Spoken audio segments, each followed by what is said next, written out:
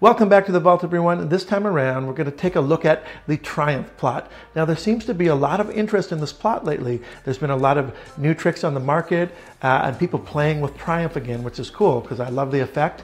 But to me, still, one of the most direct visual Triumphs that has ever been created is by Mr. Dani DaOrtiz, and it's open Triumph. There's no mucking around, there's no cutting and flipping and shuffling.